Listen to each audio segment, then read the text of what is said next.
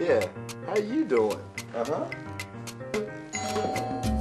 In the previous episode, you remember, though the flower boat which was smuggling Marcia Winfield away from her friends was searched by Clint and Barney, no trace of the girl could be found. Hi. You must be Bill. Yeah, hi. He has already told them that Marcia's brother Larry was his best friend and is about to go into more detail when the voice of the octopus comes in over his shortwave set, Please have a seat. warning Bob to be silent. Oh, I'm so happy you called. You know, I only get responses from some man, but you seem very nice. I can be as nice as you want me to be.